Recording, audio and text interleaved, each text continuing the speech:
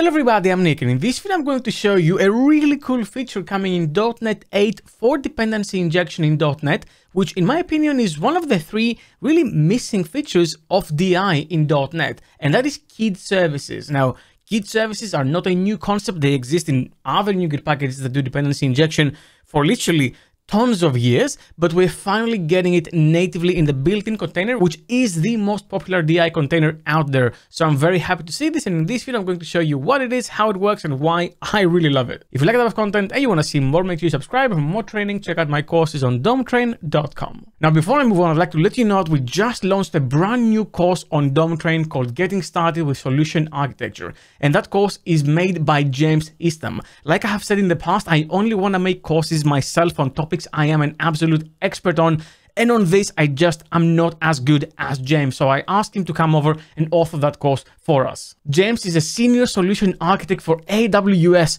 so his knowledge on the subject and his position in the biggest cloud provider in the world makes him the perfect educator for something like this. The course is fantastic. I've taken it myself and I cannot stress enough how good the quality of that course is. I have said it in the past and I will say it again, getting very good in solution architecture and understanding the subject will really elevate you as a software engineer more than becoming better at the code itself, because after some point you're gonna plateau. But solution architecture doesn't really have a limit, and the moment you understand when to choose the right tool for the right job, you're going to be way more valuable into your company and your team. Now, to celebrate the launch, I want to offer the first 400 of you a 15% discount code. So you can use the code you see now on your screen and claim a 15% discount at checkout. Trust me, this goes really fast. So if you want to get the course, get it sooner than later. Now, back to the video. All right, let me show you what I have here. So I have a minimal API over here that deals with the weather, and I have a single weather endpoint. Now, this is not the built-in weather API. I've actually went ahead and I wired up a real service to provide the weather. So I'm using Open Weather Map API, which is sort of a paid service with a free tier, which allows us to provide a city and get the weather for that city. So if I go ahead and I quickly run this API and I go ahead and say, hey, give me the weather for London, then I can do that, and it's 20.2 degrees Celsius and it feels like 19.9, which in my office is a bit higher. As you can see, I'm sweating, but it's fine. Now, when you have a service that needs to do something like this, where you have the weather, there's a few things you have to take into account. Maybe you don't want to call the real bucking API every time to get the weather. You might want to have a cache introduced, or you might not want to rely on a single API service, for example, Open Weather Map, because it might go down and then your service has no backup to, well, get the weather. So there's many things you can do and many ways you can take this, but what I'm going to show you in this video to sort of prove the point of why we need that feature is to introduce a backup service where if Open Weather Map is down or we're throttled, then we can fall back to another service. Now, the good thing about how I've implemented this is I have the iWeather service over here that returns the weather response I want, and it's an interface where I say, hey, take the city and return the response, and that is it. So the benefit of this is that I can go here and I can say that I want a different service, the weather API service, which is another API that provides the weather, and all I have to specify here is that I want this to also be an iWeather service. Now, I won't bore you with the implementation of this because it doesn't really matter, it's just an API call, so I'm just going to paste it and just show you around. So again, we're calling this API.weather API service. We provide the key and so on. We get the weather and we map it. Now, here's where this all gets a bit tricky, because if you know anything about the built-in dependency injection framework, and by the way, I have a full-length course explaining everything, including this when .NET 8 is out. Check a link in the description if you're interested. But here we have the iWeather service and we register it as a singleton. Now, here's the interesting thing. If I go ahead and I say, hey, I want another iWeather service over here, and I'm going to provide the weather API service, the one I just created. If I do that and I don't change my code, I have a bit of an issue. I'm going to go ahead and just run it. Nothing will break.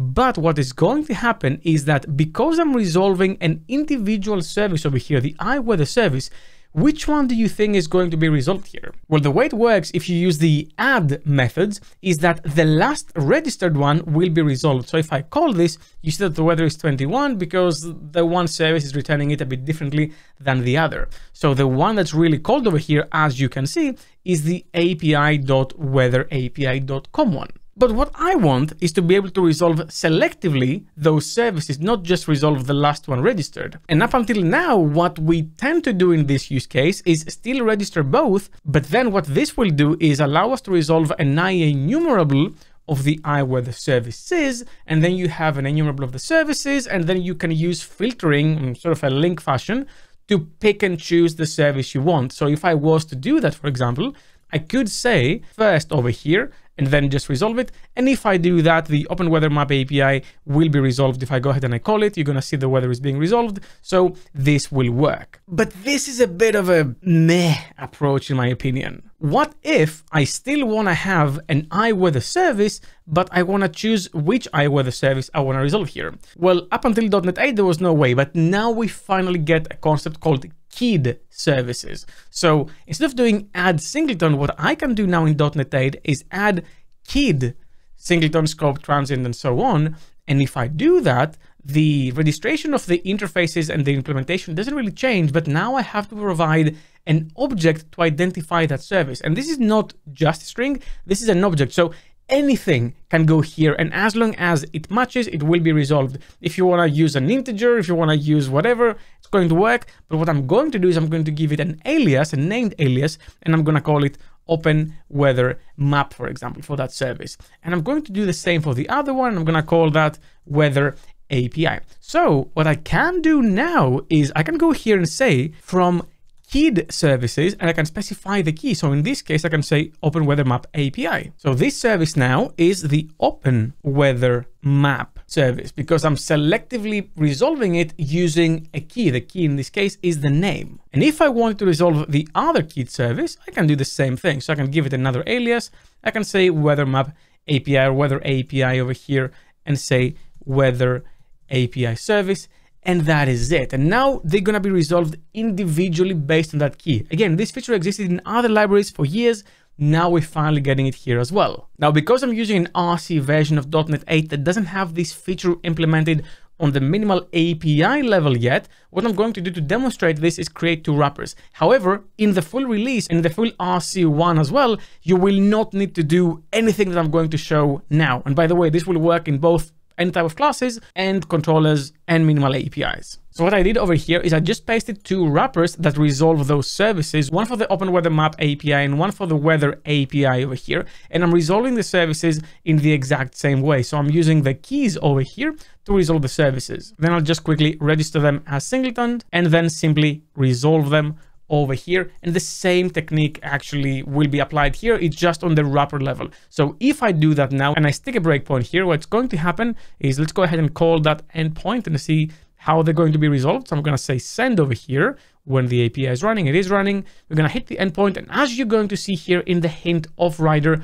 Open Weather Map wrapper will resolve, as you can see in here, the Open Weather Map service, and the Weather API wrapper will resolve the appropriate service. Again, this will not be necessary in the full .NET 8 and RC release, but just to demonstrate the feature here, I had to do it. But you can now use from keyed services to resolve it based on the name. This is one of the use cases. There's tons of use cases in this problem. For example, another one would be if you have one that is using a cache and one that doesn't use a cache, or you have the same implementation, but one of them is for internal services that don't require throttling, and one is for external services that do require throttling, and maybe you have a difference in the contract as well. You can do something like this to limit what people can and cannot do. Let's say you don't want to use decoration and you just want to use the straight version to have something like a retry policy or not on different implementations. You can do that. There's so many ways you can take this. And in case you're wondering what's the other two features I said that I think the built-in DI container is missing, the first one is native decoration. So you can actually decorate your service if you want to right now. And I do have a video on that, and I do cover it in my course as well. And you can do something like that with a NuGet package called Scruter, but there's no native approach to simply do that. So I hope we get that at some point. And the other one is registration based on convention, so based on names or types implementation and so on. That would be nice to have, but I don't think we're ever going to get that. Again, this is the feature, and I want to know what you think about it, because many people used the lack of this feature as a point to say, hey, you should use something like AutoFac or any other libraries because it's not supported in the built-in container. But now that we have it, what are your thoughts on this? I really want to know. Leave a comment down below. Well, that's all I had for you for this video. Thank you very much for watching, and as always, keep coding.